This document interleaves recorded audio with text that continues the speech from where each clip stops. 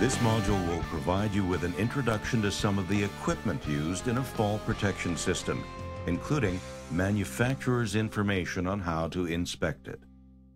Before using any type of fall protection, it's vital to inspect all components of your system. We start with the anchoring point. When considering anchoring points, it's important to understand that you can't gauge whether one is strong enough just by pulling on it. Because there are significant forces exerted during a fall, attempt to identify anchorages with at least a 16 kilonewton or 3,600 pound minimum breaking strength.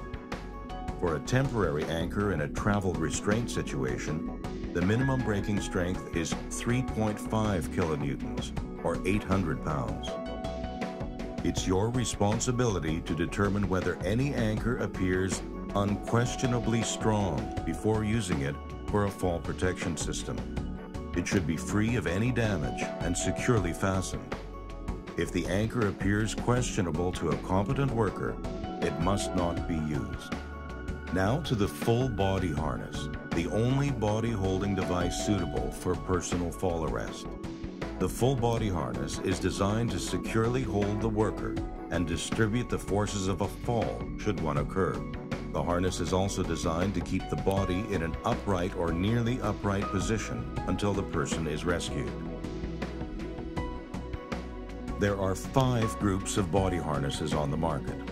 Group A, fall arresting.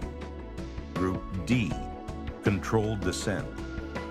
Group E, confined space entry and exit. Group L, ladder climbing. Group P, work positioning. We will show you how to inspect an AELP body harness. In completing my harness inspection, I have a harness inspection checklist that I can work off of, and it gives me a priority rating as well of each component of the harness. So I don't have to guess as to what priority rating those things need to be. So I'm going to check the D-ring first. So any metal components, we're looking for cracks, corrosion, pitting, and rust. So I'm going to take a good thorough look of the D-ring. I don't see any cracked, corrosion, rust, pitting, burrs, cracks. I'm going to take a really good look at all of the webbing, all of the stitching. The labels need to have the correct information, the information associated with the CSA as well. Our inspection label. You're going to ensure that our fall arresters have not been deployed, that they're still intact. We're going to check the stitching on our webbing as well to make sure that it is in good shape, and continue feeling the webbing.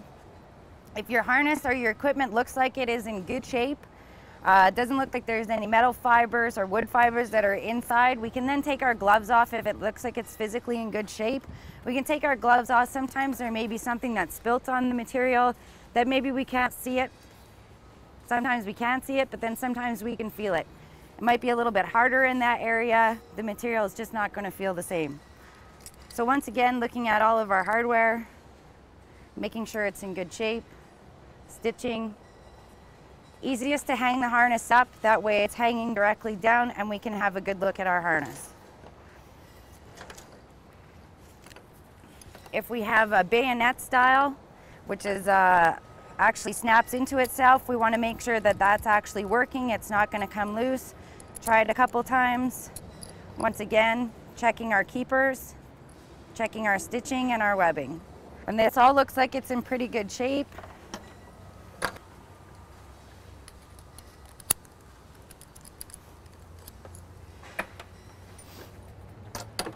One part that tends to get missed often is this strap right here. If we flip it over this type of harness, we can't really see back there. We can feel back there, but there's a plastic piece on it that we can no longer see. This one strap, it gets hidden behind the other strap. So we need to be able to peel that somewhat backwards, take a look inside there, and make sure that there's no damage to this one piece of webbing that we can no longer see.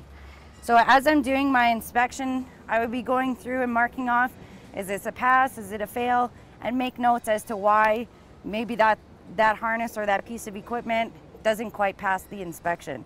So make notes on it, keep it as a log, Inspection is part of a scheduled, documented inspection process, which is also required by occupational health and safety.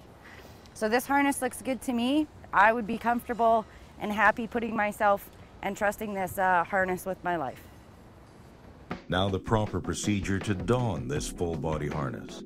What is common practice for all harnesses is that the worker should empty his or her pockets and fully read the manufacturer's instructions. If the harness belongs to or has been assigned to a worker, he or she should print his or her name only in the space provided. How to don an AELP body harness. After inspecting my harness, I'm going to don my harness, and then I'm going to check for correct fitting and make alterations if needed. This is a vest style harness, so we're going to put it on similar to a jacket. Any hair or hoods, hoodies should be pulled out from underneath your harness. Once it feels like it's somewhat in a comfortable position, we're going to check the sub-pelvic strap and make sure that it is underneath, not up on the back. Sub-pelvic strap needs to be underneath the buttocks. So I'm going to check my leg straps.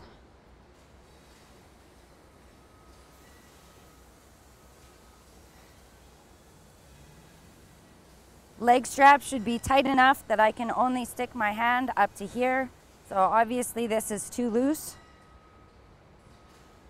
Sometimes it's easier, instead of trying to adjust the leg strap while it's already on, to actually undo it. I know it probably needs to be a little bit tighter.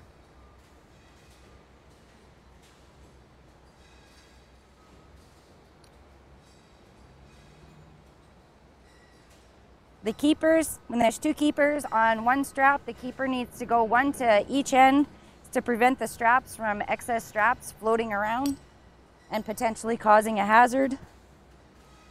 Now that leg strap is much better, so I can tell what distance the next one needs to be.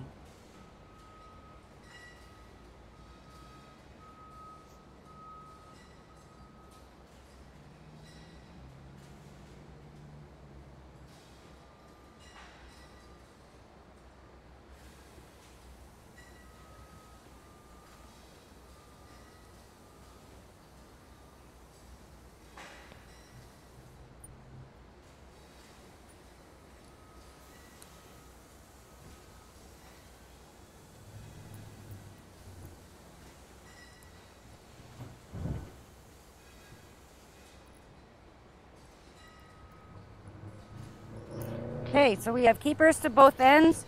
Now once that's sitting reasonably well, your sub-pelvic strap is still in the right place. You can do your chest strap. If I can pull these shoulder straps off of my shoulders, that means that the chest strap is either not high enough or it's not tight enough, one or the other.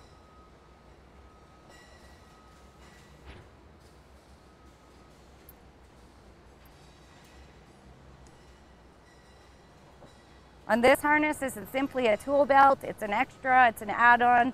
Does not affect the performance of your harness. So whatever is comfortable with the belt, as long as the main components of the harness are adjusted correctly.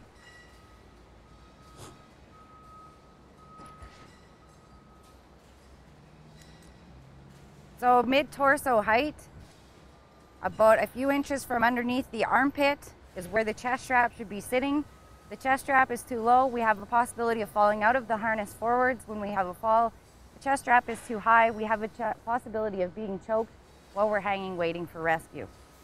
So leg straps, we're in a good spot in the leg straps. Chest strap, mid of the chest area. Strap is underneath, and everything is fitted nicely. Now to the connectors. Connectors are all the components between the harness and the anchoring point, including the lanyard. Lanyards are made from a variety of materials such as rope, nylon or polyester web, or steel cable depending on the work environment. Web lanyards are lightweight, easy to inspect, and long-lasting. The wire rope lanyard is more appropriate for situations where there are welding or cutting activities, which might cut, burn, or melt other types of lanyards. A lanyard used for fall arrest should always be equipped with a shock absorber. This device tears or stretches to absorb the energy of a fall if one should occur, reducing the chance of injury. The E4 shock absorber can add 1.1 meters or 3.5 feet to the length of the lanyard in the event of a fall, and must be taken into consideration when calculating clearance distances. Self-retracting lifelines function in fall arrest systems while also providing a tether for workers working at height. It has a housing containing a drum-wound lifeline, which functions like a seatbelt. A vertical lifeline is a line or cable attached to an anchor point at one end. If the worker traveling along it falls, the fall arrestor will lock off and stop the fall. Horizontal lifelines are connected at the anchors on each end and possibly at intermittent locations. This allows the worker freedom of movement with fall arrest capability. The horizontal lifelines are engineered systems that fit a variety of circumstances. Snap hooks and carabiners, like lanyards, are connectors in a fall arrest system. They must meet accepted standards and be marked as such, including a minimum strength of 16 kilonewtons, or 3,600 pounds. They must have self-closing and self-locking mechanisms, which can only be opened by at least 2 consecutive and deliberate manual actions. This is vital because of the way they are connected. One other very important point to illustrate in this section. Use the buddy system to attach the lanyard to your harness and to verify that it's connected correctly. Trying to do it yourself behind your back leaves open the possibility of a false connection. Hal has work to do this afternoon, and he'll need a fall protection plan to do it safely.